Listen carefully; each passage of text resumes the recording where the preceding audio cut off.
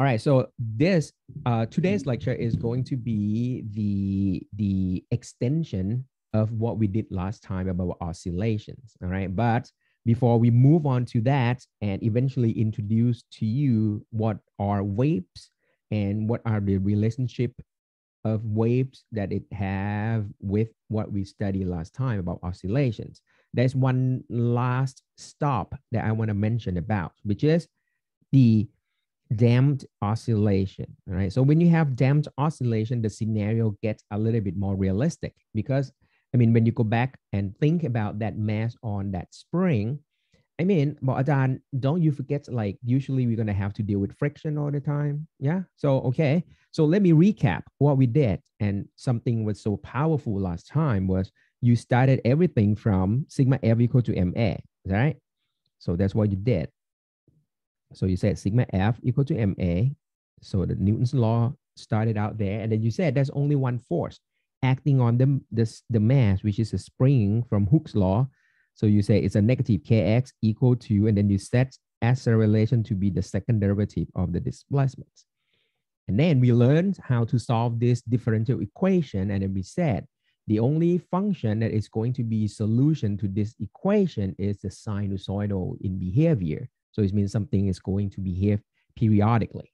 So that's why we said, okay, it's either sine or cosine. And what we had there was just like a general form that can cover all cases possible in this kind of oscillations. So we said we arrived at the general solution, all right, which will be able to take care of all the cases in this world. Okay. But anyway, the point is, well, Ajahn, why don't you impose some friction on it to make it a little bit more real? So yeah, of course, if you have friction, you can add that negative mu n, which is the friction on the floor to it. But having this negative mu n, it's quite okay and doesn't make your differential equation more complicated that much because mu is a constant and n is supposed to be constant because you probably say n is just mg. So if you, I mean, for those of you that already taken the calculus 2 or differential equation courses, you guys know that by adding just a constant to the differential equation does not change the shape of the solution. All right. So it means you still get the sinusoidal wave anyway, but I mean, the characteristic is going to have some additional stuff on it. But then we want to study something that has, you know, something cool.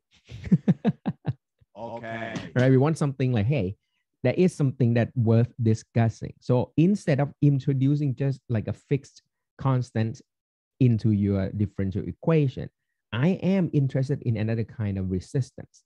Let me call it like maybe like it's not a friction on the floor anymore, but it's kind of a resistive force. For example, look at the scenario on the left, guys. So now we have the same mass on the spring, but now we put it in a vertical direction. And now the mass is now it's immersed inside some liquid, for example. All right, now you can imagine that, of course, if you pull the mass down, let it go, it's going to move up and down, but eventually it's going to stop. And this one is the same thing as you having a friction. All right, but now it's more like it's like a fluid resistance instead of just like a contact resistance. But anyway, why do we are interested in this? The reason is because the resistive force that you can impose over here, now we can give it like an extra condition, or I mean some particular condition on this resistance. Let's say if this resistance depending on the velocity of the mass. And this one is very realistic because if you imagine you do like the parachute jumping, or you do like jumping out from the airplane, like you saw in the movie.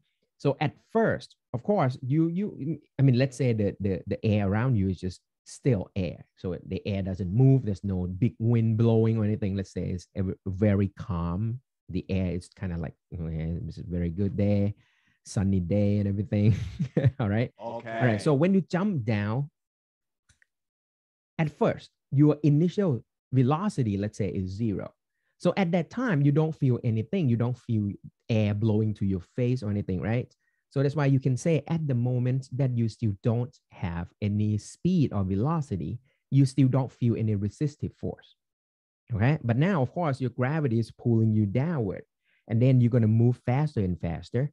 But then you will feel that the faster you move, then it seems like the force that hitting your face is getting stronger and stronger, right? You feel like there's a wind blowing against you or something like that. So that's why this assumption over here is very realistic, all right? And actually is being used to describe the motion inside like some fluids, for example. So that means I can turn this turn this relationship into an equation and then say the resistance is just some constant multiplied by the velocity or speed.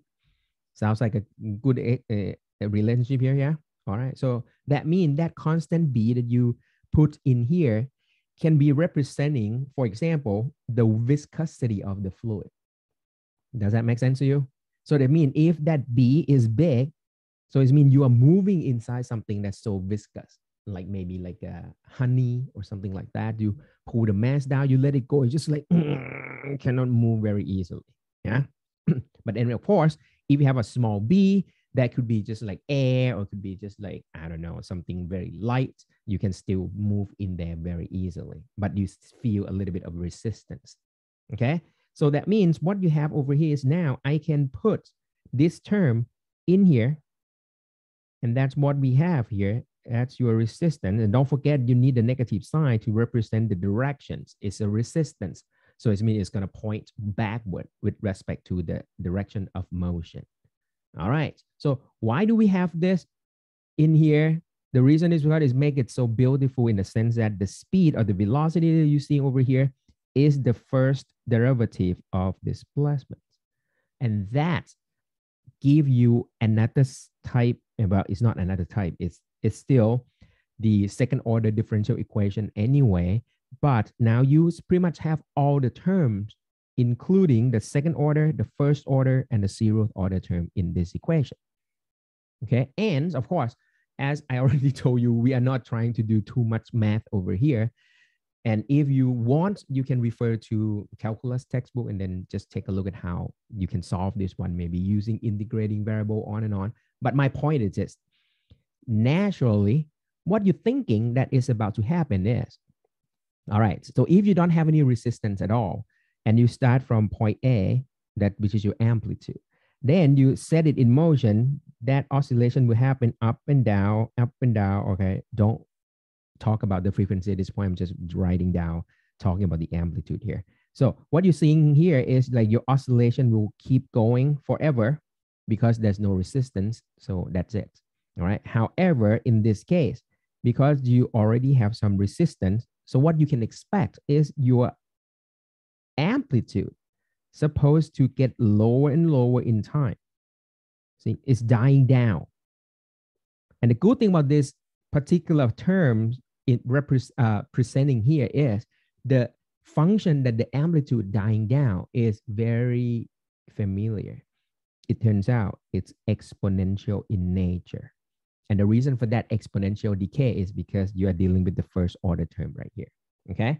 So what you have, this is all you need to know. It's just like, okay, John, this is more realistic in the sense that once you apply the resistive force, and if that resistive force, depending on the speed of the mass, then your amplitude is reduced in time and it's exponential decay. Okay, that's all I need. I need you to know. We don't have this in the exam or anything, but I think this is something that I think that's kind of nice to know. Why? Look at this. If we dig a little bit deeper, I was talking about like, hey, John, that B over there can tell you about how viscous your medium or your environment is, right? And now think about it. If it's not that viscous, you pull the mass down, let it go, it's going to oscillate up and down with the diminishing amplitude. So what you're getting over here is going to be the blue curve on the bottom curve over here. We call this an underdamped, underdamped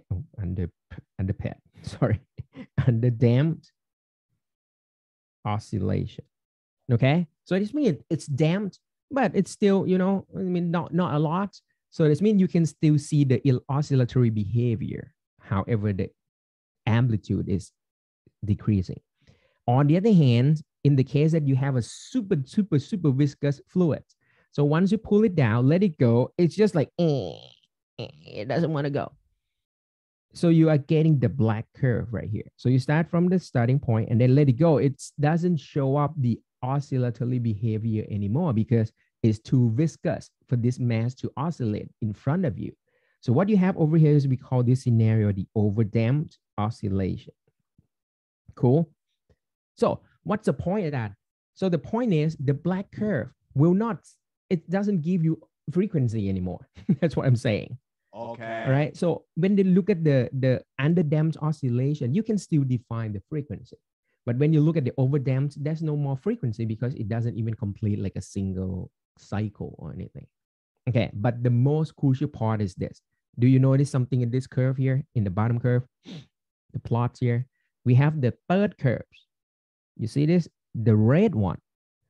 Now you must see if somehow you want to compare between the underdamped and overdamped, it depends on the viscosity of the medium, right? So that means there must be some sort of like a borderline or some sort of like a crossover that you can move or you can, change from underdamped to overdamped. So there must be some sort of like a, some transition or condition, whatever, that you change from one to the other.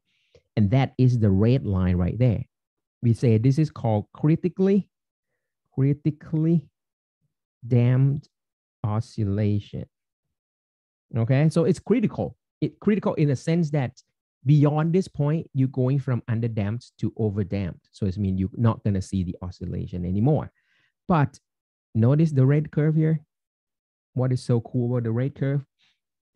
The red curve, actually, if you aim that these three curves try to approach zero, the red one get down to zero very quickly. Isn't that cool? Okay. No sad. This is good. Okay. So what you have over here is, this is exactly what you want when you want to control something and you want thing to get to the equilibrium point as quickly as possible. Can you sort of like think of something that needs this kind of property? Yeah, maybe you are sort of like a suspension or choke up in your car, right? For example, every time that you ride a car and then you hit the bump, then of course your car will oscillate a little bit. The choke up will smooth things out a little bit, right? But then you have to tune the stiffness of that spring, right, that connect to the wheels and everything, to make sure that, hey, your car will actually, get back to the equilibrium point as quickly as you. That will be the most efficient way to get back to the equilibrium point. So that's when you want to tune the stiffness of the spring to be critically damped condition. Does that make sense? Yeah, F1, yeah. Okay, I think, but the road in the F1 circuit is kind of smooth there. Or another one is like a swinging door, right? If you look at the it's not, I don't think it's called automatic, right? But the door that's soft close. Okay, so when you open the door, they might have like some hydraulic system or whatever. And then when you open the door, it's supposed to close back to the original position, right? Of course, to save some energy, you don't want the air conditioner to work too hard or anything. You want the doors to be closed as quickly as possible. So think about it. If you tune whatever the hydraulic, which means like the whole thing that hold the door too soft, then the door will spin back and forth for a long time before it eventually get to the stopping point or equilibrium point. Or on the other hand, you go like, super stiff or whatever. Then when you let it go, it's just like, it takes a long time, right? So that's exactly right. So absorption shock used for rallying, yes.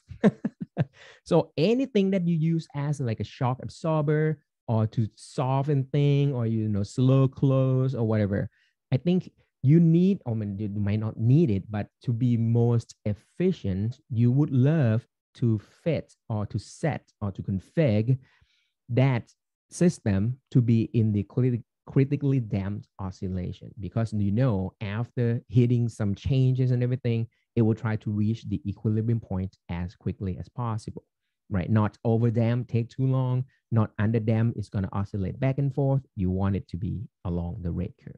Cool. All right, guys, that's what Okay. I want you to at least get a little bit of the oscillations in the topic of damped oscillation without doing any detailed calculations. I think this is good enough.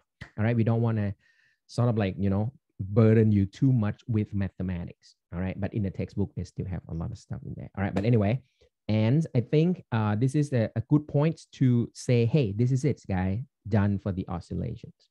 And I think I already made my point, how powerful the Newton's law is, right? Everything just starting from sigma f equal to ma. You get all the just a regular simple harmonic motion, and now you even get the damped oscillations with all three cases. Unbelievable. Yeah. All right, guys. Okay. So that's done for the oscillations. So what the story today then? Oh, what's that? Just a funny bit on what happened if you got no damp. All right, that's kind of nice. All right, guys, just check that YouTube out. Don't watch in class. Thanks for the sort of like additional materials. Cool. All right, guys. So what else do we need? All right, what else do we need? So it turns out the connections that I wanted from oscillation is waves. Actually, back in the day, we were talking about waves right away, as according to the maybe like a old version of the syllabus. We have waves right after thermodynamics. But then after a while, I think people just got confused, or it's not even got confused. It's like it's lose some connections a little bit because we jump right into waves too soon. So that's why we insert, sort of like squeeze in the topics of oscillation, yeah? Okay. Just so you have some familiarity with the sinusoidal function and you understand how to get to the simple harmonic motion through differential equation. But now it's time for waves. And of course, if I want to start with like a dumb question, what are waves, guys? All right, you guys gonna get whatever. All right, I mean, the answer will be so long. The idea is this. Let's talk about waves. What are the key components if you really want to generate waves? So first of all, I mean, maybe the easiest kind of wave that you can see is maybe just a wave on the water surface, for example. And you can see that to generate this kind of waves, what you do is you just, I mean, disturb the water. I mean, you look at like, maybe you have like a pond, or you have like, I don't know, on the still water, and then you just drop something into the water, then you generate a ripple. Yeah, and that ripple just keep expanding. So you need to disturb the water to generate waves. That's the whole point. So to be able to generate wave, you need three things. And the first of all, you need the source. You have to disturb it first. Okay, without a disturbance, then there's no source. So there's no source, there's no waves. Okay, and the second of all, we need the medium. And because we are still looking at the mechanical waves, right, we still have like another class of waves, which is electromagnetics, which is not here yet. So we're still talking about mechanical waves because we made the connections with Newton's law. So that means it's still, you still need medium anyway. Okay, so you have the source of disturbance, you have a medium, and then this is, to me, I think this is the most important. You need some sort of like the mechanism that adjacent portions inside that medium can pretty much interact with each other. So that means when one portion of the medium moves, the adjacent portion will feel the move, and then it will start to move. And then when the next one start to move, the next one feel the move and start to move. And when the next one move, the next one feel the move and start to move. On and on, right? So this whole thing is just like when you do the human waves on the like stadium and all this stuff, right? So you guys sort of like know the rule. If your friend next to you stand up, then next it's going to be you that has to stand up. And then the friends next to you will later stand up. And then you create the human waves across the stadium and all this stuff, right? Of course, I mean, you're not going to get any waves if you don't want to play this, right? So it's like, okay, you stand up. I don't care. I don't want to stand up. So that means you lose the interaction between your adjacent elements in the medium. Cool. All right. So that's why that connection is the key components for you to generate wave. And that is the reason why there is source And later, there will be a propagation of that disturbance from the source position. And that propagation of the disturbance, that can be used as a definition of waves. So that's why I put it up here. It's a propagation of disturbance. You disturb something, and that disturbance does not stay localized. It gets distributed out. So everyone knows. Yeah. All right. So that's kind of like 3 components for you to generate waves. All right. And I think you start to see the connections.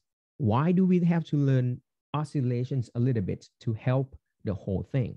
Because if you generate the source of disturbance in like a regular manner, I mean, there's some oscillatory behavior, up and down, up and down, up and down.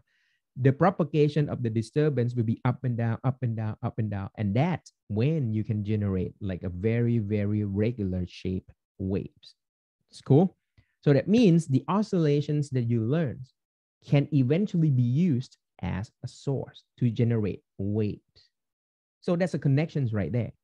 And you will see clearly today why do we need the simple harmonic motion. All right. But anyway, come back to our waves first. If you want to classify types of waves, you can classify in terms of the direction of motion of the elements inside the medium with respect to the propagation direction.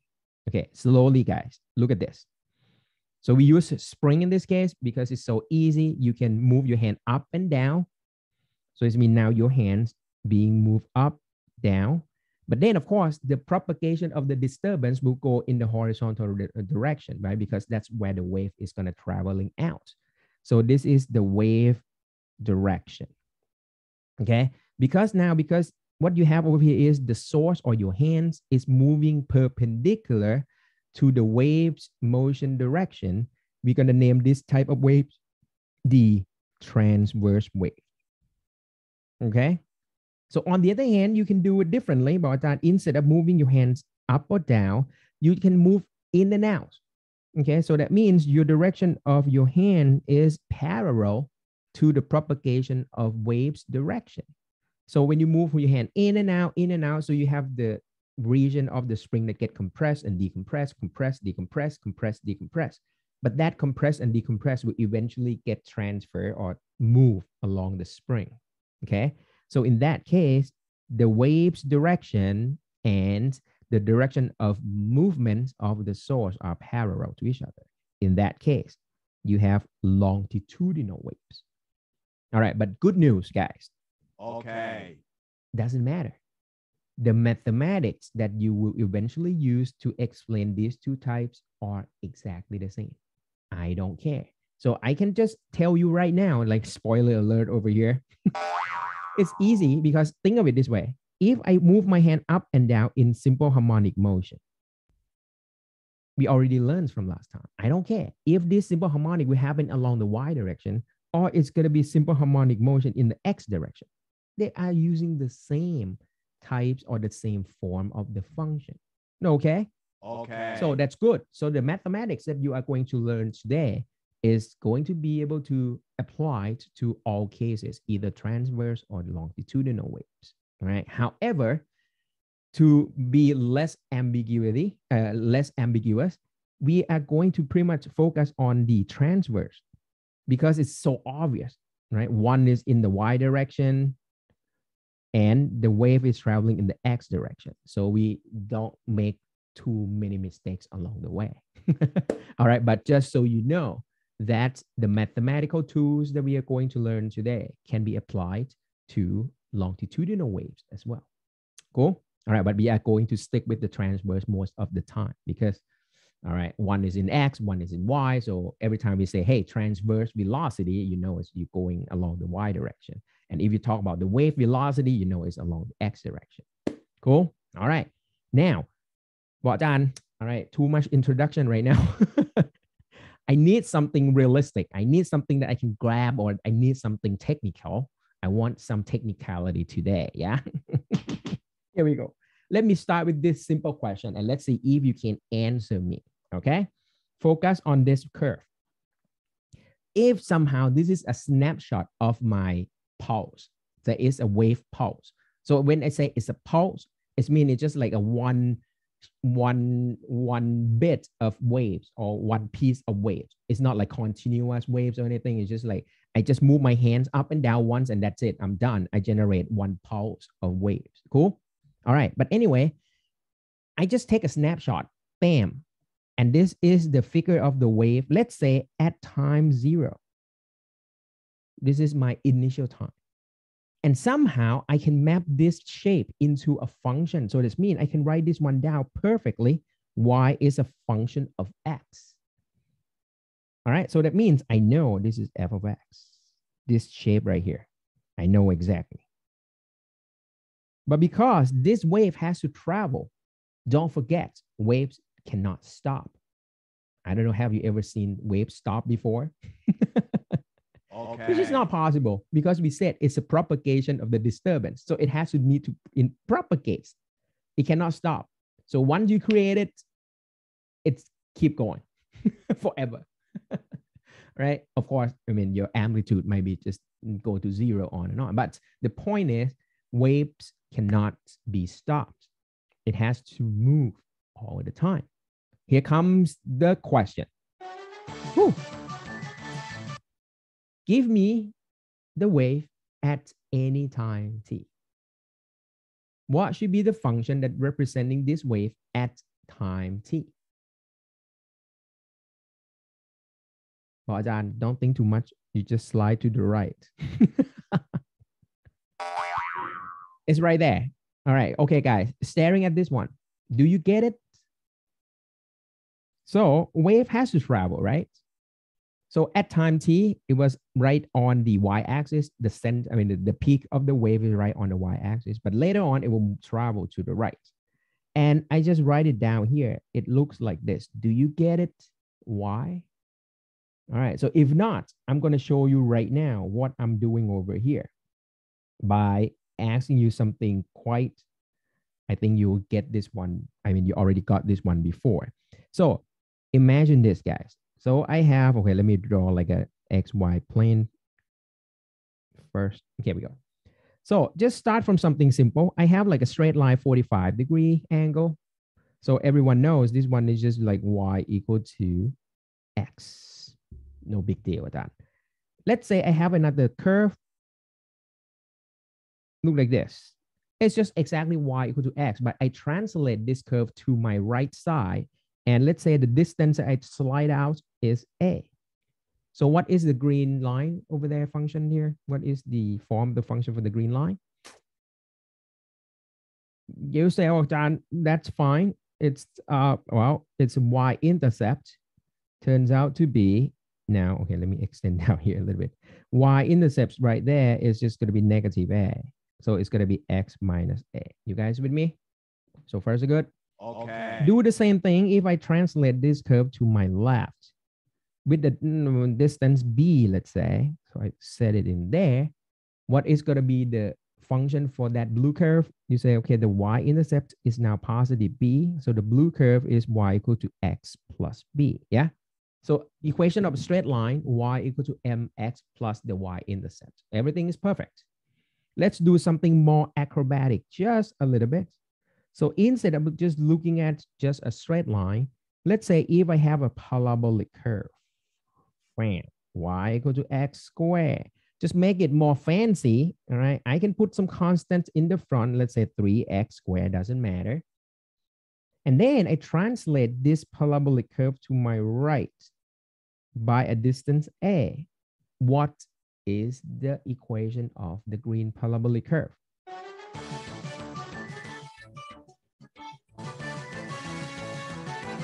This might annoy you. Very nice. Very nice. 3x plus a, the whole thing squared. But then you translate to the right. So it turns out instead of plus, you need to do the minus instead. You guys with me here? The reason for that is because if you notice, and if you want to compare some heights, some value of y, for example, the function in the, that you got from the red one happens right where this one is. And for the green, it's going to happen wherever this one is. But the value of the function for the green will be exactly the same as when it has to subtract back by the distance a. Does that make sense? All right, so that means if you shift your curve to your right side, positive x direction, you have to change the x into x minus a, just like this. See that now? See the connections here? So that means if you decided to move your parabolic curve to your left and the distance traveled is b, now you can say that your blue curve, your blue parabolic curve will be 3x plus b, the whole thing squared. Cool? Okay.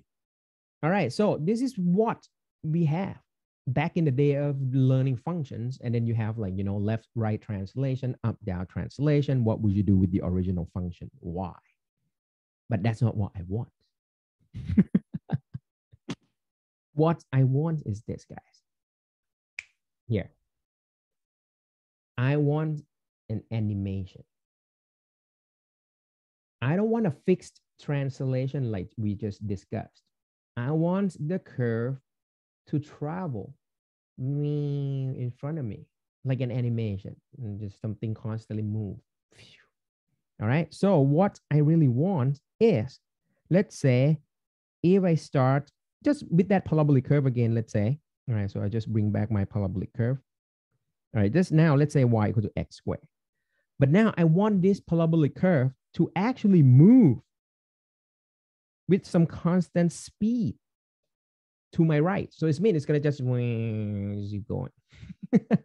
Okay. Okay. How are you going to do it?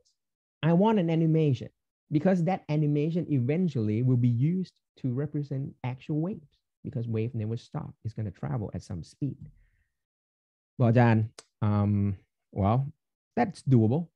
The reason it's doable because of this. Let's say if we know already when the distance travel being delta x, let's say, your function now will look like x minus delta x squared. You guys with me, yeah?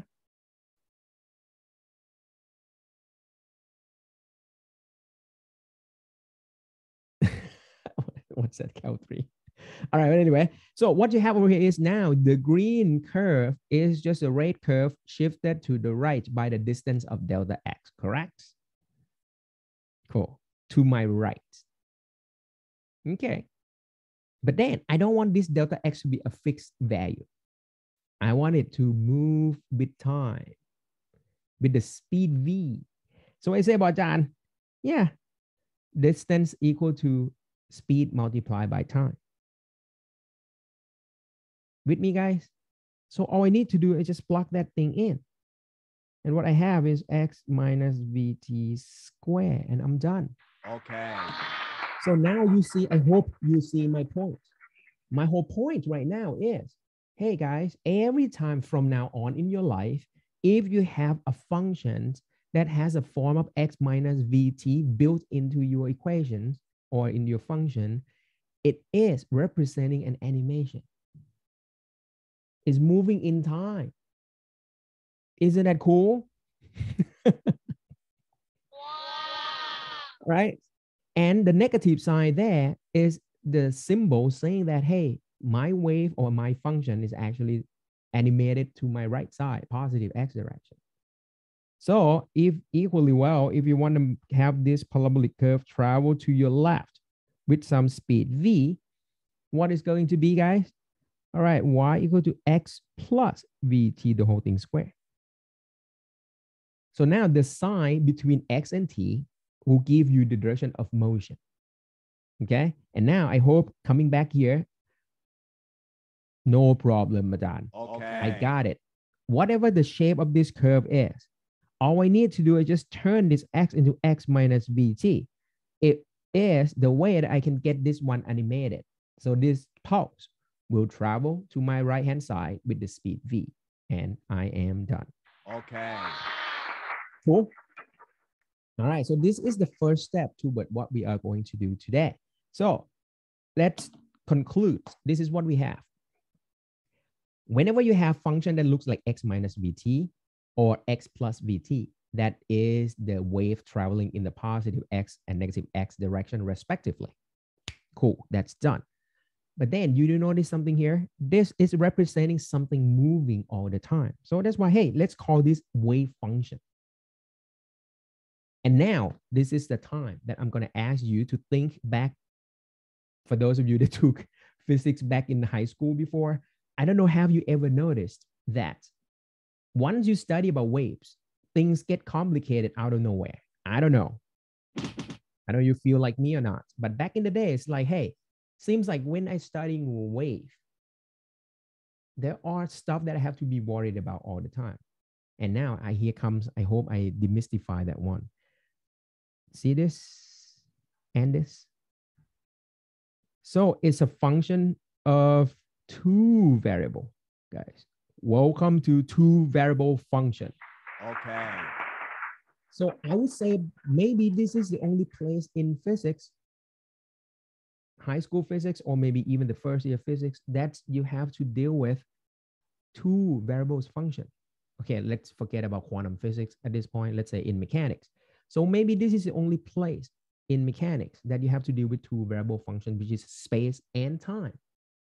So that's why things are complicated, because you have to think in two dimensions, mean in two ways. It's either in space x or in time t, in space x, right? Not Tesla space x. Okay, anyway, the point is, the only place that you're going to deal with, really deal with this kind of x and t together is probably like relativity theory, right? From Einstein's and other stuff. But of course, in mechanics, it's just Newtonian mechanics. This is it. This is the part that make this subject, this particular topics complicated. And this, get back to our original stuff over here, guys. From now on, every time you read a textbook or a PDF that doesn't have any animation on it, and you try to draw a wave on a paper, on a tablet, or whatever, this figure that you are seeing over here must be a snapshot of a real wave. You got what I'm saying over here? Okay. No need to clap here. Okay. Right? Because now the conclusion that I have for you right now is waves never stop. Once you disturb something, you generate a wave propagated out, it will continue going forever. Never stop. The only way that you can capture that wave and put it on a piece of paper over here, it means you have to take a photo. And every time you want to take a photo, it means you have to freeze the time. You guys with me? But speak in terms of the two variable function. What does it mean by freezing the time? It's just, you just pick the time, guys. T equal to something, and that something is fixed. So you can call t equal to 0, t is 5 minutes, t is 1 hour, doesn't matter. But once you fix the time components in your function disappear. It turns into just a number. And you will be left with just y as a function of space x. And that's when you get waveform. Okay. Cool? All right, so that's the key point that I want you to keep in mind, that, hey, waves never stop. So the only way that we can look at it, do the analysis on paper, on the textbook, on screen, you must at least specify the time. You take a snapshot, put it on the paper, and whatever you get, just f of x, single variable. Cool? All right, so I hope I give you just an introduction of whatever things that we have just for get things started, and we're going to roll on this after the break. But before that, let's do a quick test. Do you understand what I'm talking up to this point? Or do you understand this course at all? It's been like almost a month already. All right, so at time 0, a transverse pulse in a wire is described by the following function. X and Y are in meters and everything is good. Write the function y of xt, see, is two variables function. That describes this pulse if it's traveling in the positive x direction, that's good, with the speed given 4.5 meters per second. Go ahead. Woo. Of course, it's done, Najan. y equal to 6 over, wait, got it? Ready for it? X, positive x direction, so it's going to be minus. Speed times time, everything stay exactly the same, and you are done. Okay. That's it. If you got this one, then mean you got it. It is that simple. Okay, and it's a function of x and t. One more. Here we go. A pulse is moving along x-axis and is described by, I don't care, whatever function it is. Why x is in meter and t is in second. But do you notice something is x plus or minus something t? Whoa. So what you're seeing is what is the direction of wave motion and what is the speed of the pulse. So we already saw it. If you have x minus vt, so have you keep in mind, it doesn't matter, it's going to be vt minus x, doesn't matter. The point is, if the t and the x signs are opposites, you have a right traveling or positive x traveling waves. It's a x minus vt, or it could be minus x minus vt, doesn't matter, as long as the sign of x and t are exactly the same. You have the negative x traveling wave. So over here, you see, Bajan, is x and t, they are going in the same sign. I mean, they have the same sign. So it must be negative x direction. Cool. Nice. What is the speed? Whatever numbers go in front of t. 5 meters per second. And you are done. Okay. That's simple. All right, guys. So I think this is a good place to take a break. And after the break, we'll take you to our main class of waves, which is, you can guess it. Yes. Coming from simple harmonic motion is going to be sinusoidal waves. And that right after the break. Okay. All right. So the point that we're going to use next is, all right, we're going to do the same thing that what we just did, but with the sinusoidal waves. Why do we want sinusoidal wave? That is because we want something simple. That's first of all. Yeah. It's simple harmonic, so it's simple in form. And second of all, this is going to be the fundamental function that allow you to do some signal analysis or, mathematical analysis in the future based on sine and cosine function. Okay, so this is very important. So you can imagine that this is going to be your basis that allow you to do some more complicated analysis in the future as well. So that's why sinusoidal waves are super, super good. All right, so this is something that is very, very nice to know. However, before we get to that, and I just, want to give you a good connection with wave that we're about to do over here. So I'm just going to send you a link that allow you to simulate. Okay. Oh, I think I missed the link a little bit here. Okay, let me get that link directly to you here.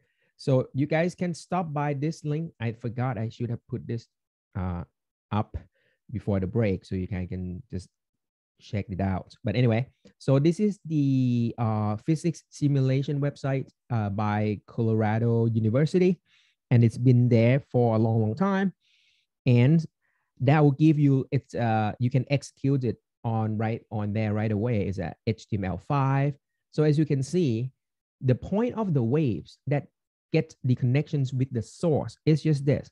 This is a simple oscillation. You can play around with it. But as you can see, when I move my source up and down, that is my disturbance right there. The disturbance get propagated due to the interaction between the elements inside the medium. Does that make sense? All right. So that's what it is. Whatever you do at the source will get transmitted out. Okay. So if you do it one time, that's a pulse that we learned back in the day. And we know how to describe these functions in the two variable function, x and t. Okay. But now what we are going to do here is now I'm going to turn this thing on and put it in an oscillation mode. And you notice something here?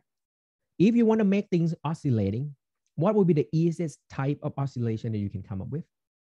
Of course, it's going to be sinusoidal. It's a simple harmonic motion. Yeah. Okay. Okay. So that's what you want. So what you're going to do over here is you assume on the left end, look at the tip of that rod or the bar right there, there is a green dot at the top of that bar. That green dot on the left is moving up and down in a simple harmonic motion. Okay. Okay, sounds good. And you can see that whatever the movement of the source is happening, that movement will get transferred into the wave and propagating out. Yes? Can I view that view as a, yes, you want, yeah, exactly right. So if you look at the wheel down there, that is just exactly like a unit circle that we studied last time. So they are all connected. You can look from the circular motions, you can look from a unit circle, you map it onto a moving up and down in simple harmonic motion. And once you plot it out, you get a sinusoidal curve. They are all the same business over here. Cool. All right. And that's what exactly you want. And as I said, waves never stop. So every time that you want to plot something, you want to capture something, put it on a paper, you have to stop the time. That's the only way. So you pick the time, everything will just, being just a function of X. Cool. All right. And of course, if you you have moved, step up the time a little bit, then you can see, what, let me move this one here. Okay. Or this is what we do here. Look at this. So what I'm doing here is I move my time in step. So if I start everything from here, this is our sinusoidal curve. Start from 0, 0, right? But what you can think of is this is due to the simple harmonic source generating a simple harmonic waves. Think of it that way, yeah? Okay. And the simple harmonic waves is just a sinusoidal wave. And if you start your time 0 at this point, at later time, this sinusoidal curve will just move to your right. Right. Right. See that? So this is our purpose. So I am going to put our sinusoidal wave and we're just going to animate that sinusoidal curve and we are done. Cool? Okay. You got to get a sinusoidal wave automatically. All right. So you can play around with this oscillation. I think it's very nice. You can play with the damping. Now we understand the damping a little bit. So let's try that one. If I put a lot of damp right there, even though it's not like simple harmonic damp or over damped, but that's what it means. Like the amplitude will die down super quickly. And then you can decrease the damping coefficient a little bit. So you can have the lifetime of the wave a little bit longer until you don't have any damping at all. So the wave will just continue moving forever. Okay. And of course, you can change the amplitude. Okay. Small amplitude. And then you can increase the amplitude, go crazy if you want. That is the A. The amplitude is the vertical displacement maximum. All right. And of course, you can turn the frequency down and that will be super long wave because you move up and down slowly, or you can increase your frequency to make things slice up and down so fast. But one thing that you can notice is no matter how fast or slow you move your hands or your source up and down, see, the wave travel at the same speed. You see what I'm saying over here? See, I can change my frequency, whatever I want, but the speed of wave that propagating out depends on the environment. In this case, is a string. So you cannot change how fast the wave travel in the medium. That was being fixed by the property of the medium itself. Okay, so no matter how frequency, how high the amplitude, whatever you move these parameters around, the wave will just keep moving at the same value of speed, cannot change. Cool. The only way that you can change the speed, you just have to play with the tension. That means you adjust the medium itself. And we're going to talk about this toward the end, maybe of the next lecture, but not now. All right. But anyway, for us, let's focus on our sinusoidal wave. Let's animate sinusoidal curve, shall we? No, okay? Okay. Sounds like fun, yeah? I don't know if it's fun or not. So here we go, guys. So let's look at the orange curve over here.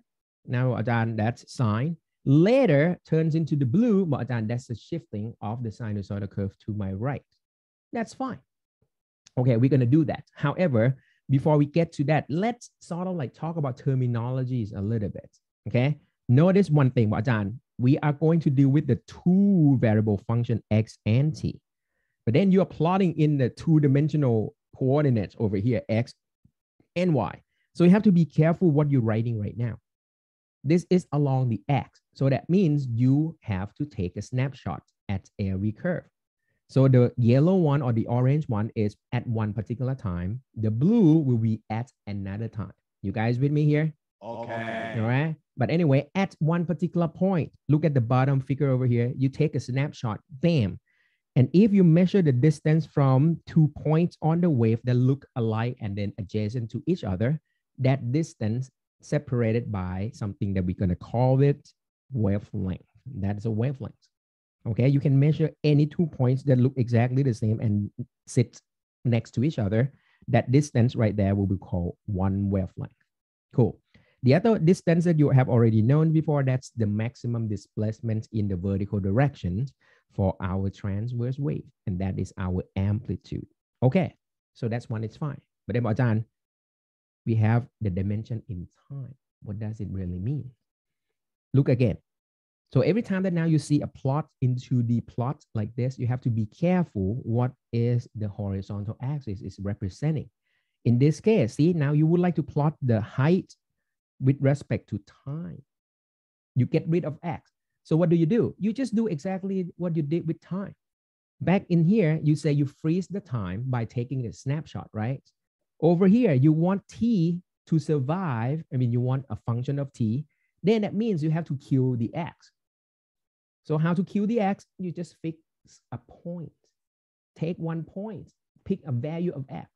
That means you stop at one particular point and observe how that wave is moving. Just to make things a little bit clearer, come back to our simulation here again. So this is animation perfect. This is two-dimensional functions, right? But then you say, hey, Ajahn, I want a function of time. So you have to fix the x. So let's take this one. For example, guys, take a look at the second green dots. If I say, hey, everyone, look at this, that means I already fixed the value of x. You guys with me here? Okay. And if you're just staring at the second green dots from the left, see? Okay, let me increase the amplitude here, make it more dramatic here. Look at the second green dots on the left. Or maybe too much. All right, here we go. Look at the green dots on the left. Is only go up, down, up, down. See that? Up, down. Is that bad? Motion sickness. Okay. So imagine just like you are floating in the sea or in the ocean, and then you have the ocean wave passing you. So then you're floating. So you're just floating up and down, but in a fixed position. So if you would like to plot your vertical position with respect to time, what you are getting is going to be this curve right here. You guys with me? All right. So I hope you understand what does it mean by having the horizontal axis to be the position. You freeze the time, taking a snapshot of that wave. If you want to plot against time, then you freeze the x. So it means you fix a position and then you just monitor yourself traveling in time, up and down. Cool. All right. So, but anyway, it's sinusoidal in nature anyway. So you still get the sinusoidal curve.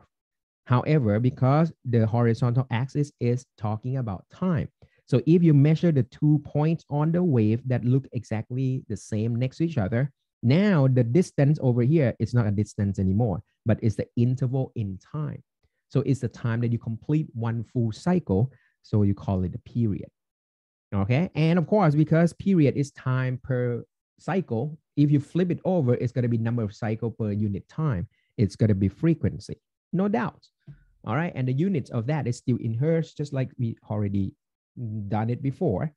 And one last stop, because we already know that it takes one wavelength for the wave to travel one perfect cycle. And it takes one period for the wave to move exactly one cycle.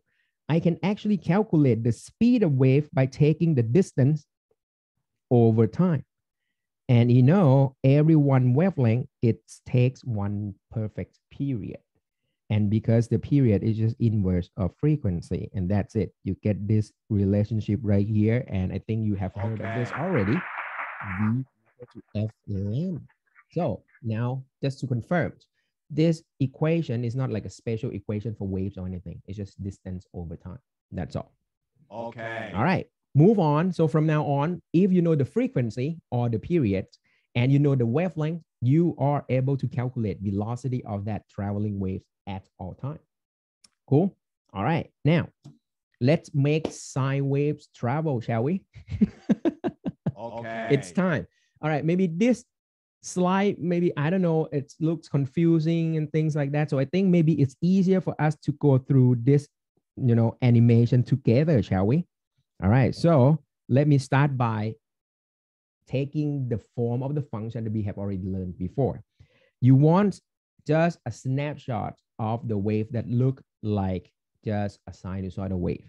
So f of x is amplitude sine, and then because I want some flexibility in x, because I want to be able to represent waves at any shape and form, I can just represent some constants in the front, shall we? All right, so that is just my sinusoidal wave. And for some of you, hey, Dan, can we be more general because we already learned about general solution and all this stuff? Yeah. Whoa, whoa, whoa, whoa, something corrupted. What's wrong? Okay, let me write it again. Why is it corrupted? Okay, anyway, so my snapshots go like sine kx. Now I want to do things sort of like more general. I can just add initial phase. Remember this dude here? Okay. All right, so this is as general as you want. Yeah, because every time that you have sine kx plus another term, you can always distribute everything and it has the sine and cosine in it. All right, but for us, all right, this is good. This is a sinusoidal waves. You can start your wave at any angle, phi 0. Okay, guys, please make it move for me. I want this sine wave to travel to my right side, positive x direction with the speed v. What is going to be the shape of this one, guys? All right, nobody will be able to write that down. It's too long, so I'm going to write it down right now. So here we go. I turn this into two variable function, x and t. A is there, sine's there, k is there, and I just change x to x minus vt. That's what we learned today. Cool. That's it, guys. I'm done. Okay. That's it for today. Just kidding. All right. But then we just have to do some interpretation of this one a little bit, but we already knew this is good. This form is good. This is the sinusoidal waves already traveling to my right side with the speed v. But then let's ask, what is k? It must have some meaning though, because we're doing physics, right? So first thing first, what should be the unit of k? Because say, Ajahn, x is a unit meter, and we have already learned whatever follows, sine, cosine, exponential, logarithm must has no unit, right? We already got that one. So because x is in meter, k must be in the unit of 1 over meter. Very good. But what does it mean? So it means like this. Ajahn, look at the argument over here. So every time that you change the value of x, one complete round or one complete cycle means 1 lambda. Okay, so that means when x go for one distance, the distance of lambda, the wave already turned 1 full turns. But then because everything you're talking about is inside the sinusoidal function, 1 full turns mean 2 pi change for 1 cycle. So that means when x further away from you, 1 wavelength, that means the kx must already change by 2 pi. Does that make sense? The phi naught cannot be changed. It's just an initial phase. It cannot be changed or anything. So that means k lambda is 2 pi. Here we go. Make with me, guys. So I just substitute x to be 1 perfect lambda. That will equivalent to 2 pi turns. And that means your k is 2 pi over lambda, and you are good. Okay. So what does it mean? It means knowing the k, knowing the lambda. It's just inverse of each other. But then you have the factor of 2 pi shows up in the front. And this one actually gets you the same feeling of what's next. Here we go. Look at this one, guys. Now I'm going to spread this one out on the right. Sine kx minus kvt plus phi naught. Cool. Look at the kv. Now, because I know k is 2 pi over lambda, v equal to f lambda. Lambda cancel with lambda. So you get 2 pi f in front of time. What is that? Okay. It's omega, just like what we learned before in the circular motion or in simple harmonic motion. 2 pi f is just 2 pi over period. So what I'm saying over here is, of course, the coefficient that goes in front of time give you the omega, and the omega still look like 2 pi over period or 2 pi f. Cool? Okay. And now comparing this with this, that's why they look very parallel. The omega, we call it the angular frequency, right? This one is angular frequency. This one, we call it the wave number. I mean, even though it doesn't go hand in hand or anything, but the point is the angular frequency is the number of cycle in radian, because there's a factor 2 pi per unit time. That's why we call it sometimes when you study this in circular motion, you call it the angular speed. Is the how fast you move in the angular sense. So is the angular frequency. So K is pretty much the same idea, but instead of talking from the perspective of time, you talk in the perspective of lambda. It's how many cycle, right? It's not frequency, but how many wavelength that you can get over one cycle. You can call it like it's sort of like frequency, but it's a frequency in space. That's the whole idea. All right. So that's why the omega is the frequency in time, and the K is the frequency in space. I don't know. Does that make sense to you at all? All right. But at least the form of the formula are parallel to each other. And one for the X, the other for the time. It's two variable function right here. So that lead you to write down the grand conclusion for in another form. If you like, you can say now your wave function for sinusoidal waves is a sine kx minus omega t plus phi naught, and you are done. Okay. Okay, and of course, I mean, I can do plus or minus, it doesn't matter. So, oh, maybe I just put it incorrectly here. All right. It depends on the direction of motion. All right. So you can have everything turn to your right side, you pick the negative side. Everything turns to your negative x direction, the left hand side, you pick the positive side. Very nice and cool. All right. So now come back to our slide. I hope you understand the whole conclusion. They are like, now I already wrote down 3 forms. You can start from here. That's the original. Very cool.ดั้งเดิม, yeah. Okay. You'd spot x minus vt. That is good. It must be a traveling wave. Yeah. Or you can write down as what I just wrote down, kx minus omega t. Perfect. That's fine. Or, I mean, for some textbook, they don't want to use abbreviation k or omega at all. They just want to express everything, you know, in all forms. They can just split everything out, lambda and period right here with the 2 pi factor in the front. See, now you can see that 3 terms over here, or 3 forms of your wave function are all talking about the same thing. It's just a traveling sinusoidal function. Okay. Done, guys? Sounds good? Cool? And what is so good about this is, can you notice something here? I think you don't even have to notice here. All of the characteristics of waves can be read from the right side of this equation. Come along with me. Amplitude A, K give you the wavelength, omega give you the frequency or period, and that's it. So let me write it out here. 2 pi over lambda. This one 2 pi over period, or 2 pi f. But then these two, velocity is just f lambda. See that? So if you can read this one, you will know everything about this sinusoidal waves. Plus, you might be able to do, Ajahn, where you already used the k and omega. So why don't we just turn this f lambda into something that's maybe convenience to use right away? 2 pi f is omega. 2 pi over, oh, sorry. Lambda is on top, guys. Sorry. My bad. There you go. Okay. 2 pi f is omega. 2 pi over lambda is k. So you can also write v equal to f lambda to be equal to omega over k as well. Okay. Perfect. So that's it. Every information about waves is already built into the right-hand side of this equation. You can read it out. Now you know how to read it.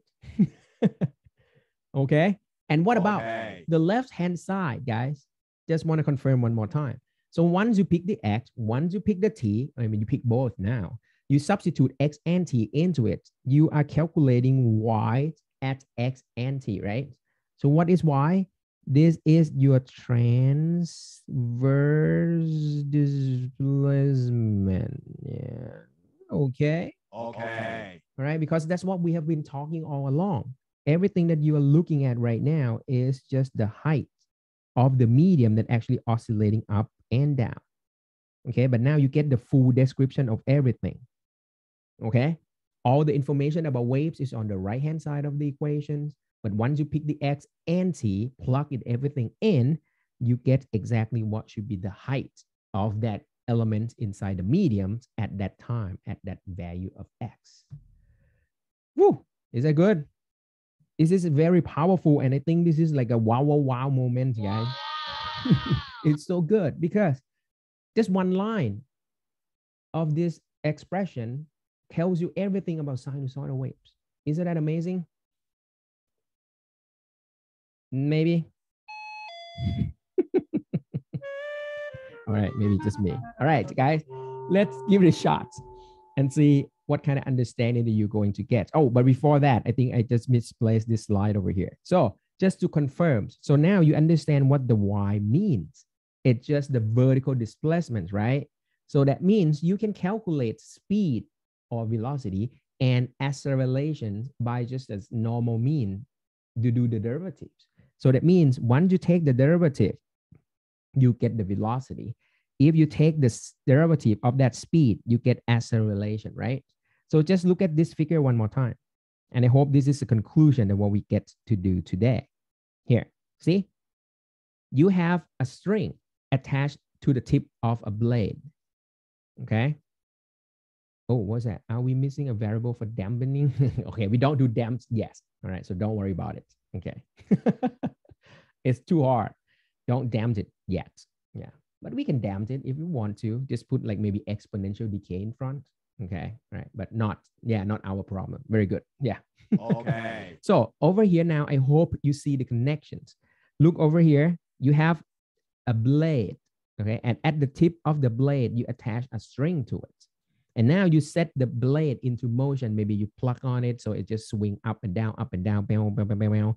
So that means if you look at the tip of the blade, this one will oscillate up and down in a simple harmonic motion, just like what we learned before. Okay, all right.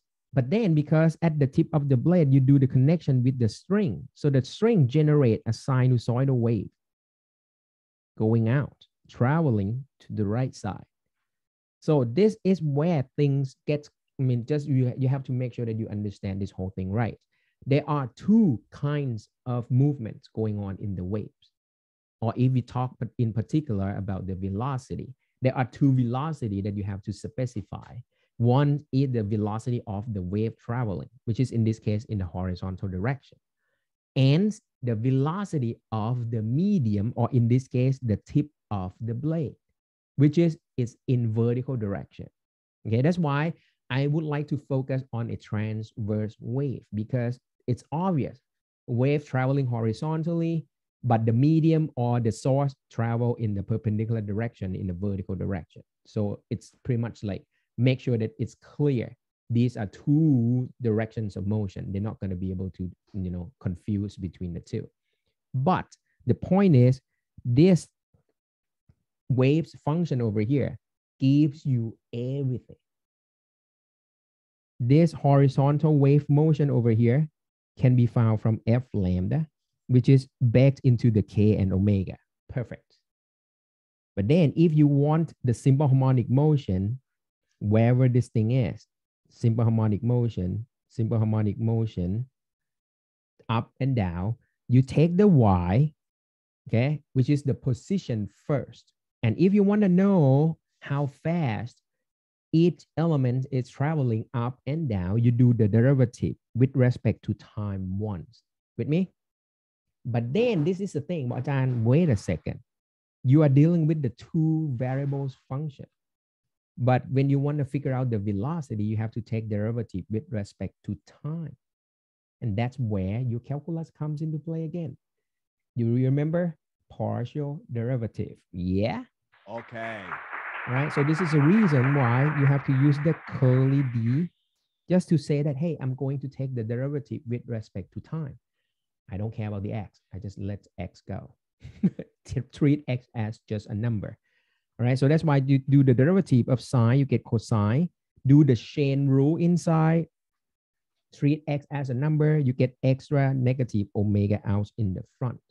And that's it. This is the reason why you get the expression for the speed equal to negative omega A cosine kx minus omega t. Okay, cool. And of course, you can do the same interpretation all the time. Whatever numbers comes in front of the sine or cosine, that gives you the maximum value. Cool. And then you do the derivative one more time. Take the V, do the derivative with respect to time again, alone. You do partial derivative again. So derivative of cosine, you get negative sine, but then the chain rule give you another negative omega. So at the end, you get negative omega square A sine kx minus omega t. Perfect.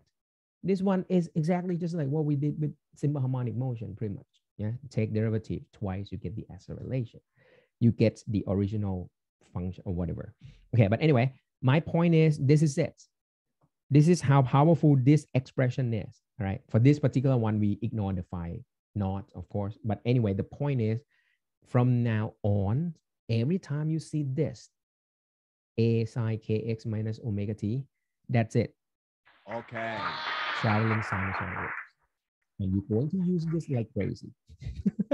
Like for those of you that are going to do like signal analysis for those computer people, yeah, or you want to do like even complex waves, or you want to do like voice recognitions or anything. I mean, usually anything that's vibrating, anything that started with something oscillatory in behavior, eventually you can decompose those into summations of these simple sinusoidal waves.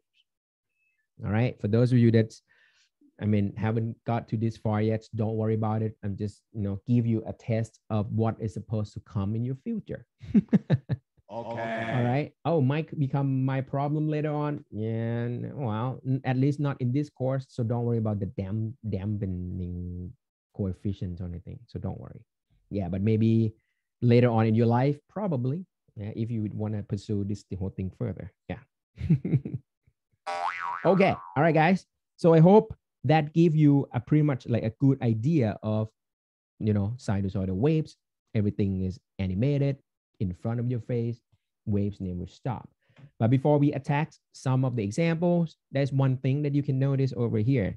If you look at the form, this is just maybe it's more like a trick, a tip, or some shortcuts or something.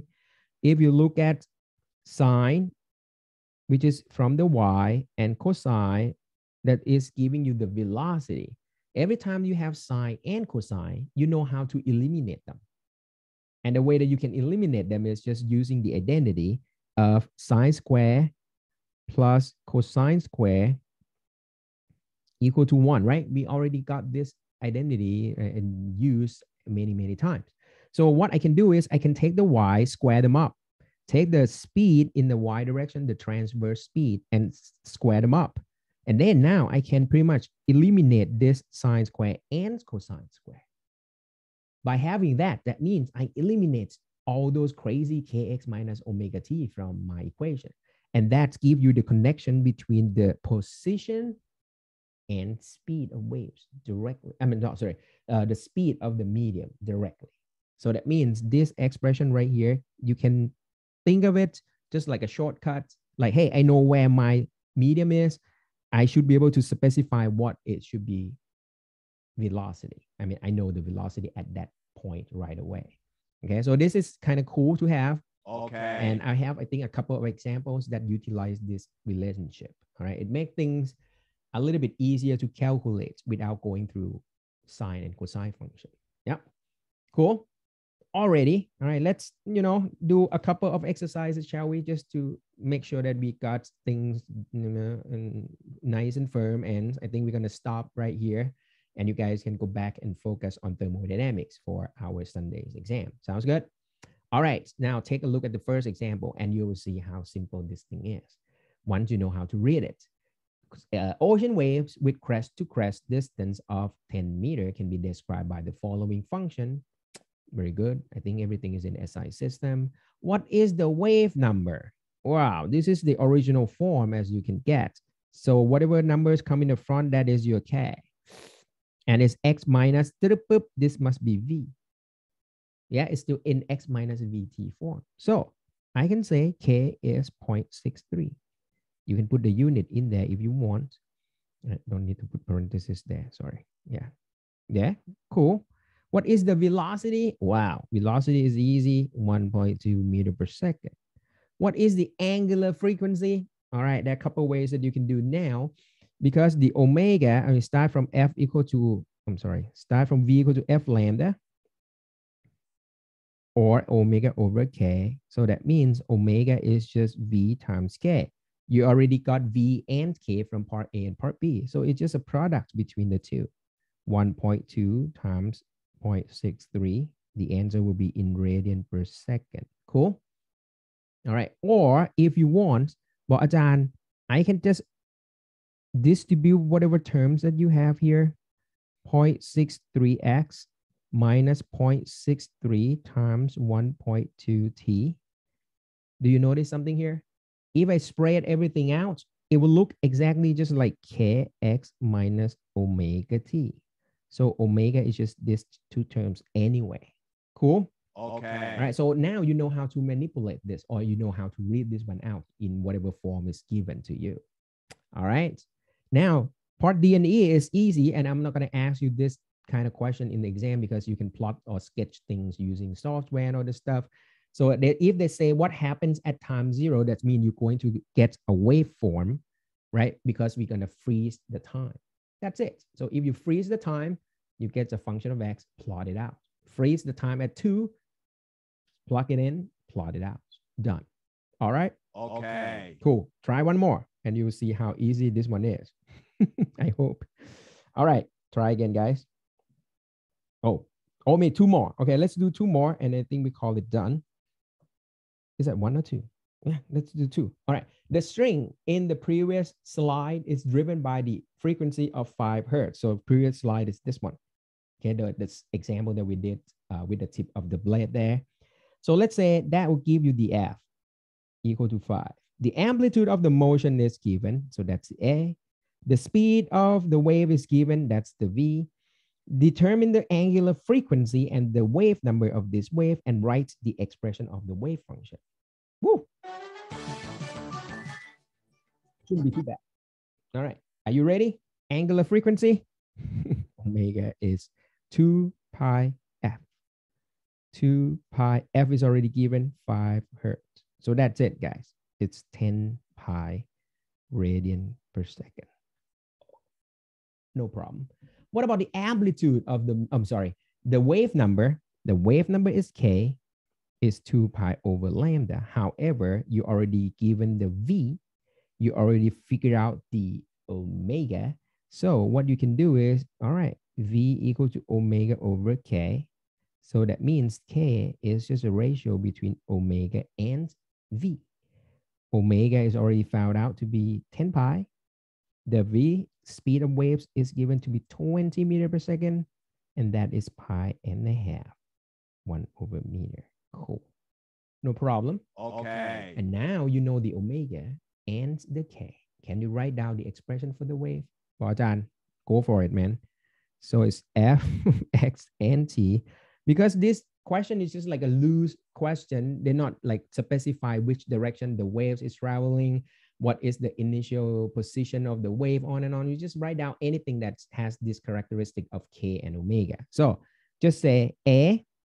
Okay, let me write down the general form first. It's kx minus omega t. Yeah, plus or minus doesn't matter.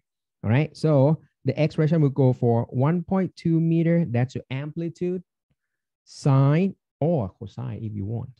Kx, k is pi over 2x.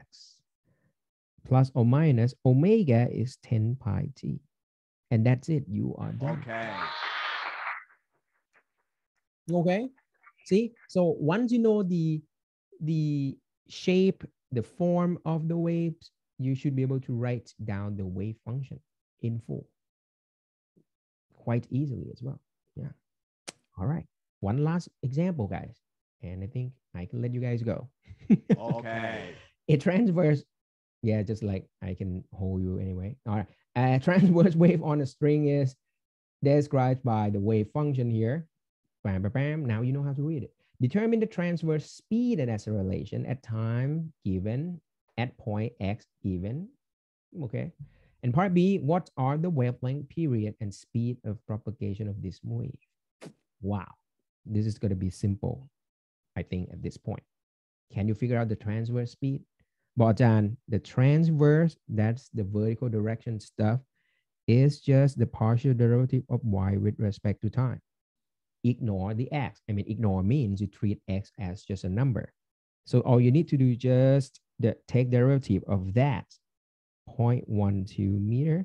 Derivative of sine is cosine. Everything just like before. And then don't forget the chain rule. You do the chain rule in there, you get extra 4 pi out.